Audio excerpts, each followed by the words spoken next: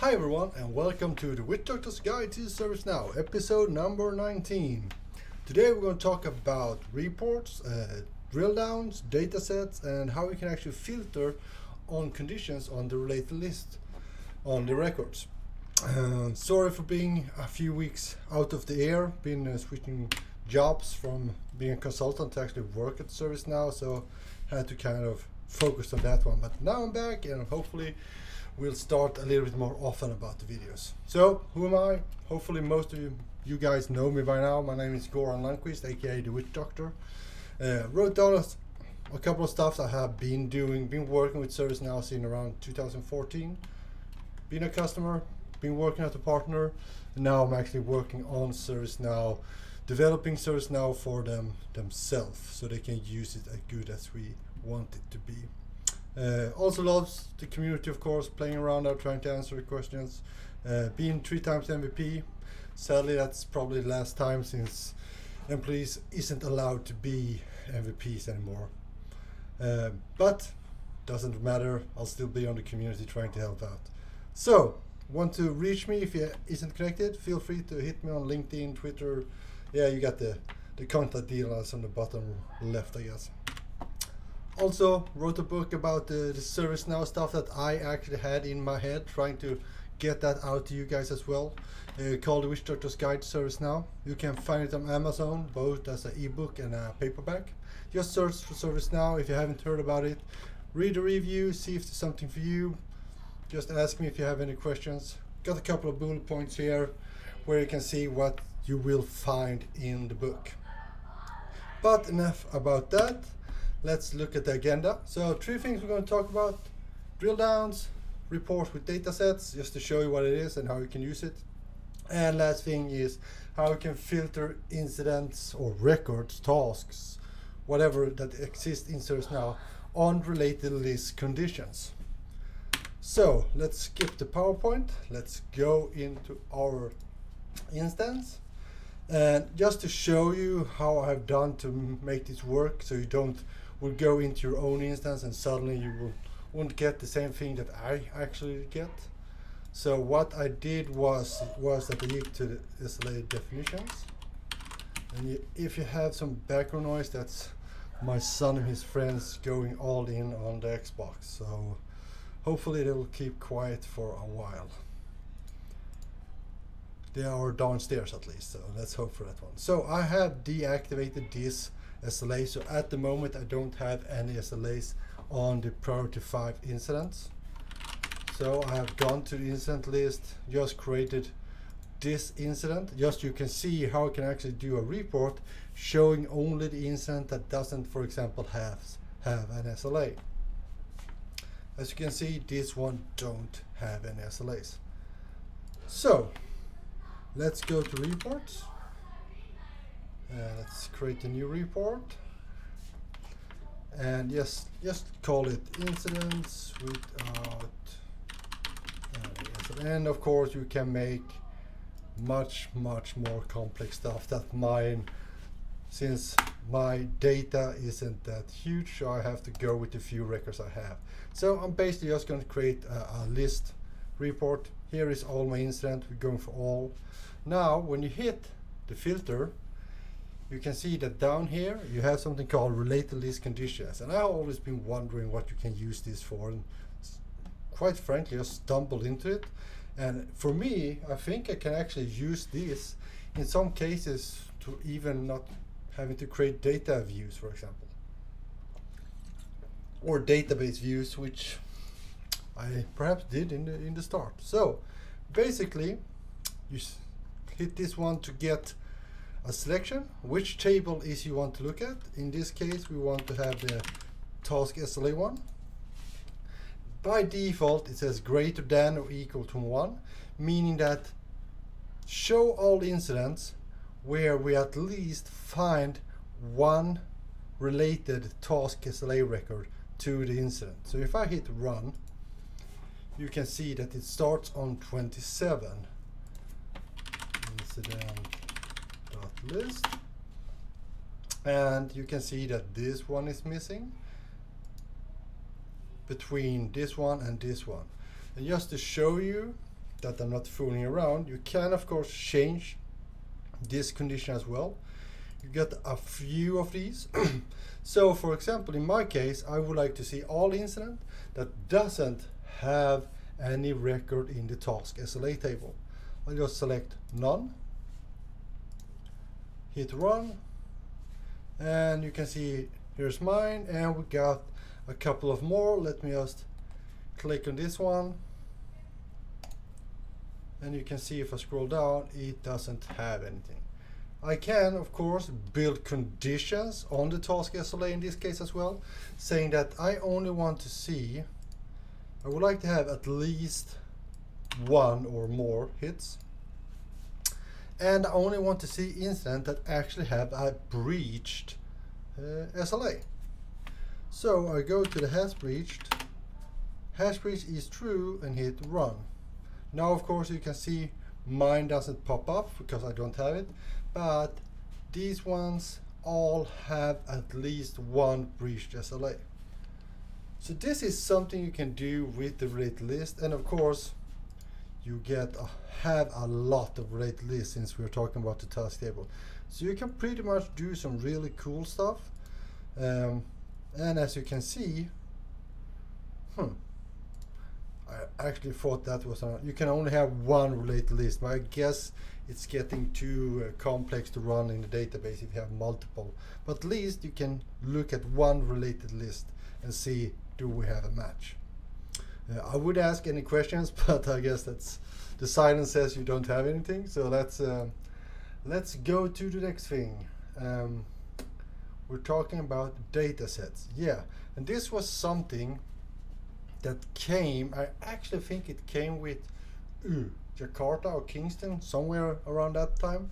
Before, datasets was something with performance analytics.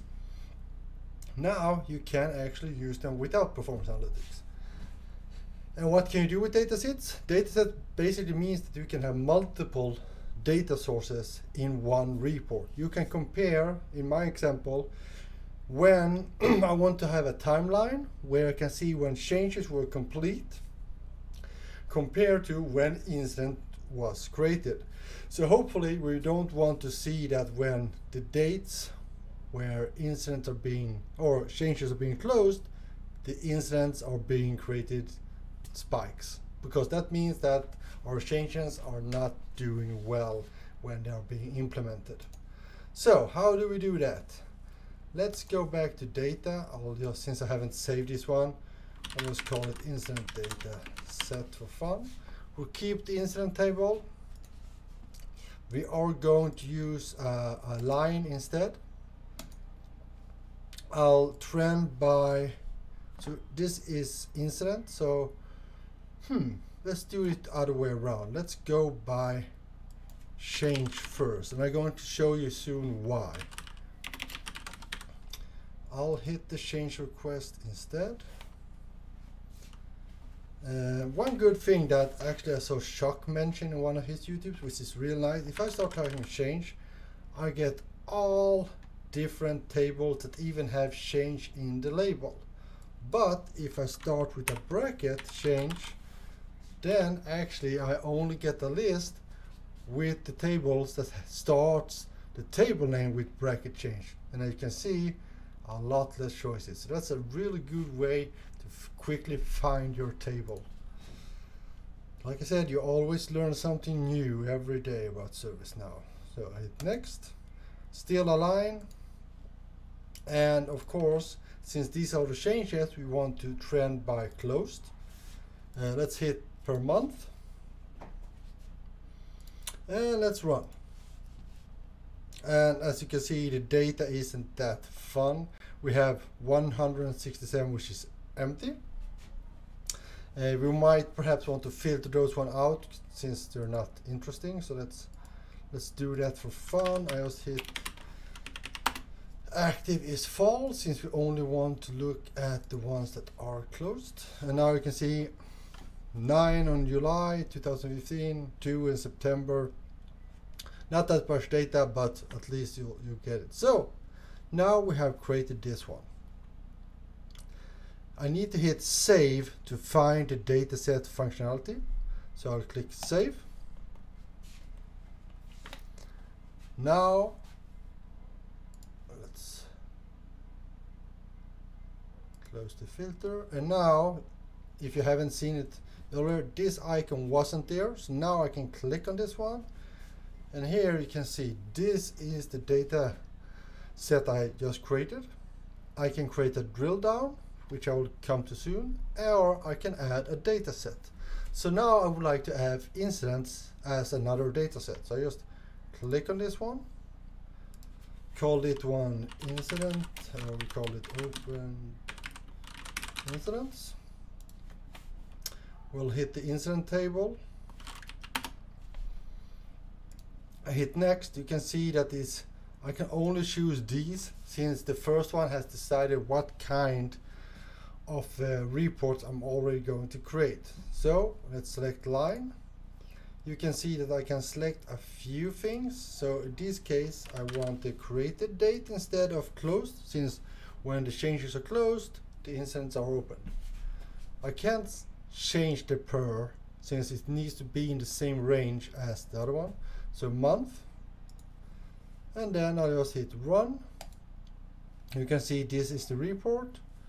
I'll hit save, and ta-da, you can see that I have actually now 2 reports in one report. Giving a little bit of overview, better overview to see what things happen. This case, heck, we closed 31 changes in July or June and no incidents. So that's a really good change process, I guess. Now about the real drill downs. With drill downs, when you click on one point, and did I make that newbie mistake now? Oh, I hope not. I saved right. Yeah, perfect. Remember, if you just click run the whole time, the report isn't saved. And when you accidentally click a drill down, the report is gone. If you haven't saved, you have to start from the beginning. Everybody done that. So, but with drill downs, you can actually decide which report is going to show when I click on one of these points. And as you saw, when I click on this one, I get to a list. That is the default drill down. But if I click here, I can actually add a drill down, meaning that I want, when I click on a change, I would like to get a pie chart over which categories it is, for example. So let's do that. Let's go here. We click on add drill down. We say category, category. You can see that the table is, of course, that table. This means that now this report I'm choosing now is going to be built on the data on that specific point where I click. So I'll click on donut or a pie. Let's do a pie and group by category, and I'll just stick like that. Hit save. Now you can see that I have a nice drill down, and as you can see, since this is a new report, I can of course add another drill down and another drill down, so you can keep drilling down into this report. And this functionality you can also use on normal reports. You don't have to have these kind of data sets to do multiple data sets to use it.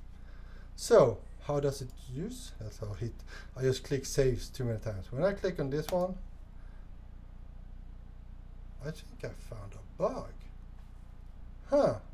See, it doesn't really, that's kind of weird.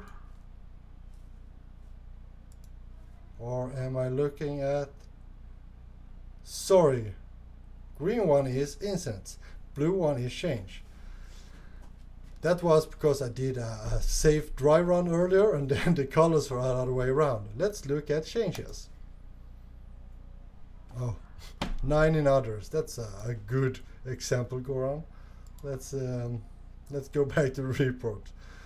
Let's see if I can find, please be different. Yay! Software and telecom.